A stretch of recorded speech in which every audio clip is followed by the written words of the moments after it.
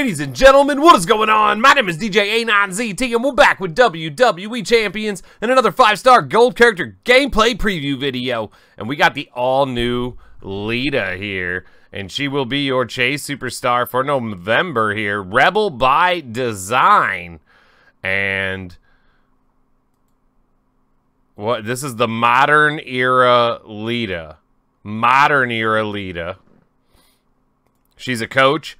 Black finishers does not include submission damage. Do more damage, up to 50% at 26,000. So that'll be pretty cool for, you know, like a Striker Rollins or somebody doing black finisher damage. But we're going to get out here and check out a 5-star moveset right away. It is going to be the best moveset for sure. And I don't really know why we will go over the other stuff, but we will. This one's just incredible. So we got the blue move, the single leg monkey flip, 7 charge, deal 82,000 damage, and choose 6 gems to make into yellow. That'll fill the yellows. Then we got the Lita-Con Rana, 8 charge, 2 turn stun, dealing 207,000 damage and force your opponents to skip 2 turns. The Lead Assault finisher, 10 charge yellow, deal 305,000 damage and gain 7 blue MP. That sets up the recycle. So on the entourage here, I got Lawler to go for that monkey flip. I got Big E for yellow move damage. I got the all-new free R-Truth for yellow finishers, do 40% more damage. And then I got Hall of Fame Andre for 10% yellow move damage. If you have Hall of Fame Rude, he'd be good on there. Gobbledygooker, people like that. But I don't even have tour perks active, nothing at the moment. So we're going out here against Bianca Belair. On the road here, 5-star gold Bianca Belair. And I'm telling you, this moveset, it slaps. You just got, without the perks here. Now, typically with your tour perks, that's going to be turn 1. But she didn't get turn 1 either, so we should still be good here. We should still be good here.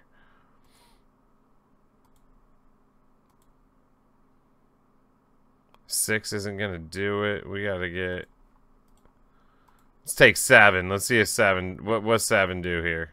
Oh, we were still 1 short. Dumb. Oh well. Oh well.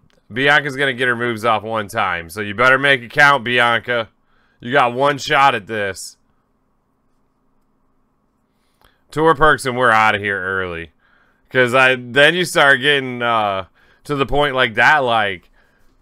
I could have counted how many gems, but you're so used to the tour perks adding extra MP on that. Anyways, 557,000 damage with the Lita-Con Rana. If we're looking at the strap here, I do have a 133% yellow move buff.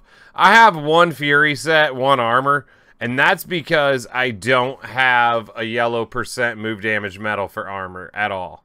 Never have gotten one. So I have to use the Fury medal for that finisher to hit like that. Now, she kicks out. Okay, now she's still stunned for 2 turns, and we took half her health on that first set. So this one, don't even got to worry about the cascade at all. Just make sure you're charged. There's 0 concern for cascade here. Now our moves are charged. We put her down. 253 damage. She's still stunned for 1 turn, so that was an easy move. And hit the stun again, 557k. Boom, that's such a big amount of damage for stun moves. So it's bringing an old meta back full circle here, right? Because the stun move used to be the meta back in the Zombie Austin days. But then it got to the point where it just takes so long to win a match in that stun loop that you wouldn't use it anymore. Well, guess what? Guess what? 2 cycle stun locks are back. And, wow. That's going to be nasty. I'm going to go try another moveset, but we're not topping that. Let's be real. Okay, so we left the stun move in. I'm a sucker for stun moves. All of my sets are going to be built around it, probably. And we got the double red moves in now. We got the 4-charge Lita DDT, deal 61,000 damage, make 2 columns, or choose 2 columns to make into multiply gems of strength 4. Then we got the inverted Twist of Fate, 6-charge, deal 75,000 damage. Choose 2 Juggernaut gems That will increase your yellow MP by 5 on every countdown turn and make 9 multiply gems into red gems at the end of the countdown. So, this Juggernaut move will feed the stun move and refeed itself potentially. So, we went ahead with Sting for red MP. I got Matt Hardy to make these multiply gems strength 6. And then we got Santa Hogan for 2200 any color gem and Stacy Keebler for 2200 red gem damage. That's more than 20% damage. I checked it against Hall of Fame Snoop, and Snoop was not the better option there. So you got more damage from the flat gem damage at 2200. So this one, I'm just going in with it blind. I did not test this set at all. My first thought would be look for a yellow or red match, obviously, to lay these down. I'll get that next turn. I kind of just want to, like, you want to make sure you're going to hit some red gems with these. I guess, or yellow. I don't know. I don't know what to do off the start there, to be honest. I didn't get my match that I needed, so I guess I just take that so she can't get it. I guess I'm just hoping that I still got plenty of multiply gems left at the end of this.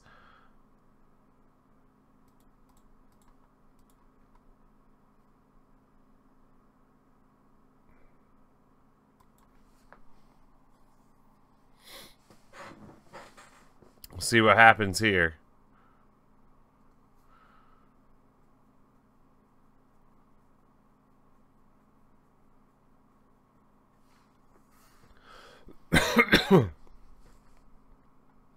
Alright, so that's what I wanted to get to, was having Juggernaut feeding the stun move here.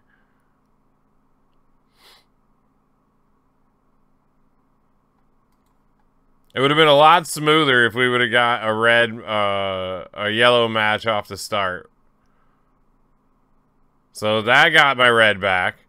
But that took her other turn that she was stunned away too. I mean, we just did 1,000,000 damage with that though, so nothing to sneeze at. We're still doing big damage here. She's still stunned for 1 turn.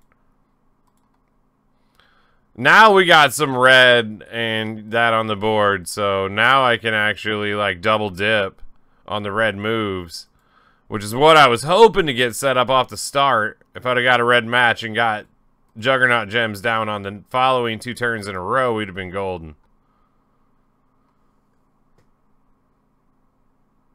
Because then we'd have that stun, just keep feeding that stun every turn. Was a little bit too slow here.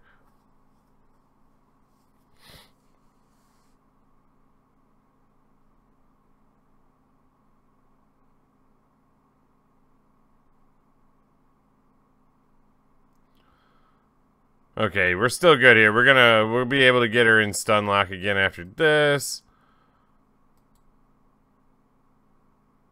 Oh, great. Well, that ruined that. There's lots of holes in this moveset, but you can see she can do some real decent damage.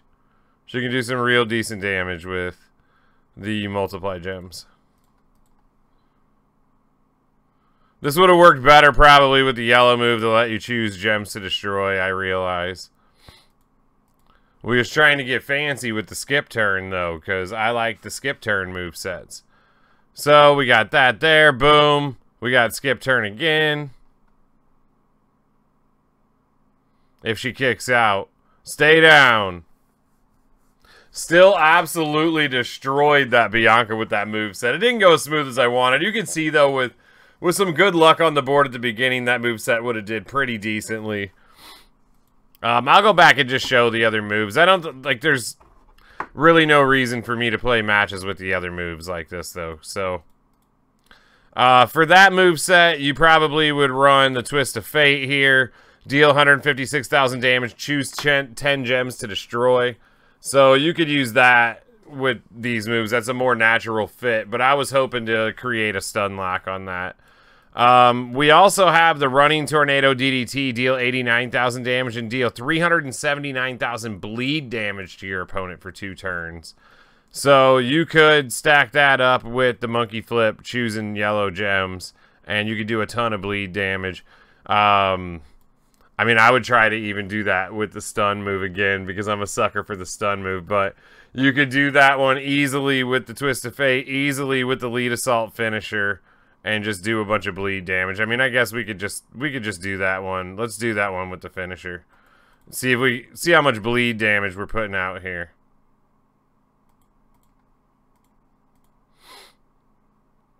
Because that is like a whole other thing. So we got to get Lawler back out here. Sorry, I try to have all this done in between sets. Okay, we need bleed damage though here. Bleed damage.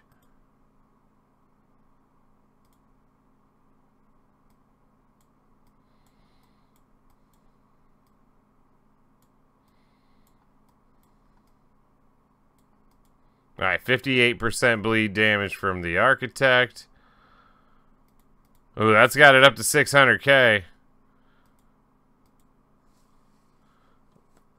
We can get R-Truth back in there for that finisher. And then we can get Kairi Sane for some more bleed damage here. This is going to be better than that second set I ran, for surely. This one should do pretty good. And we still got the finisher buff there too, so this one should go pretty well. That finisher's huge damage. The bleed damage is going to be huge too. I still don't think there's any reason why I wouldn't just use the stun lock set. If somebody's got anti-stun, I guess. So deal 659,000 bleed damage for 2 turns. So 1.5 million nearly. You're going to choose yellow here. We still need like 8.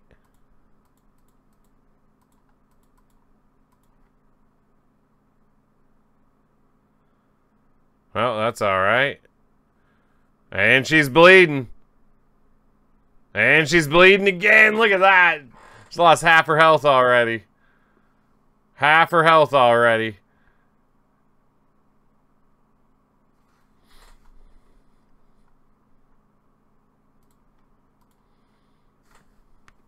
Alright, we just hit the finisher.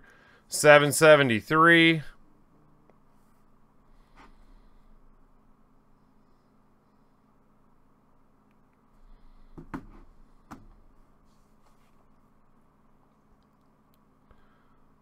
And should be over after this.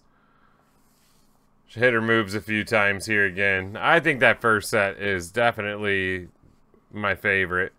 You could probably, again on this set, instead of the finisher, you could probably get the stun move in this set. And if you're good with your gem placement in that, you could use this monkey flip move to cascade yellow. And then you could use a skill plate to help you gain yellow MP or put yellow gems on the board, anything like that. That's probably something I would look at going forward.